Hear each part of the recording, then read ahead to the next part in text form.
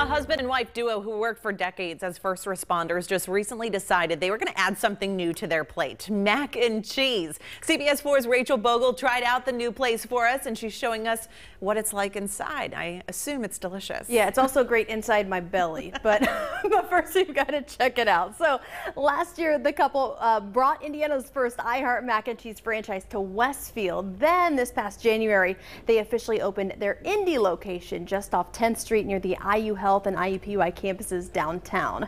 We're chowing down at the Circle City's cheesiest new addition on this trip in your neighborhood. My wife and I always wanted a restaurant. When I saw it, I took it home to her, and she kind of said, "Another one of these ideas of yours." But who can say no to ooey gooey mac and cheese? After all, the name is iHeart Mac and Cheese, and the options are endless when you build your own bowl. You start by picking your base. Noodle, broccoli, cauliflower, quinoa, tater tot, whichever base you'd like. Then you pick your cheese. You can also add veggies or a dozen different meat options. There are also gluten-free and vegan options.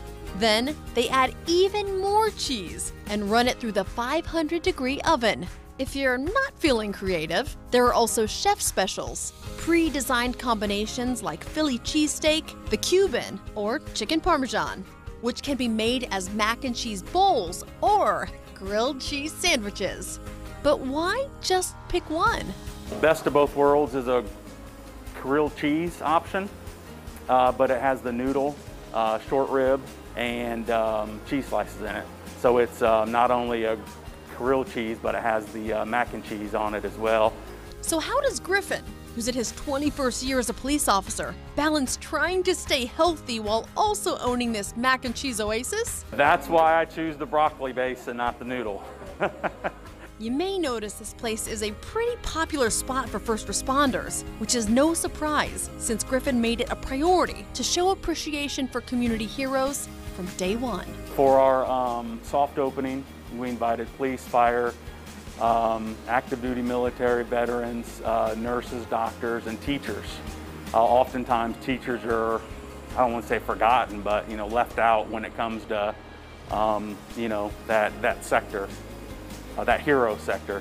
While downtown, check out these other local hotspots nearby: Quill's Coffee, Sushi Boss, Practice Indy Yoga, and Downtown Ollie's.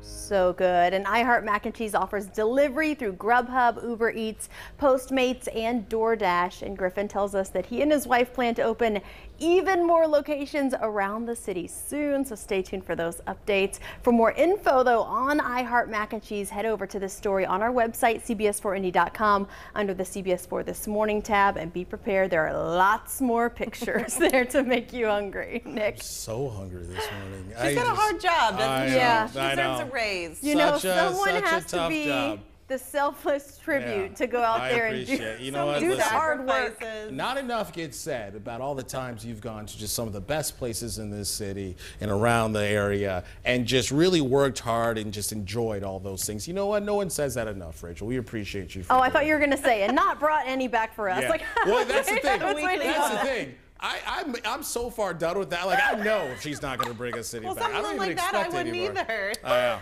don't even expect it You saw me anymore. in there eating. I mean, you think there was anything left? Yeah, I mean, that's fine. A real friend would, but whatever. That's fine. Whatever.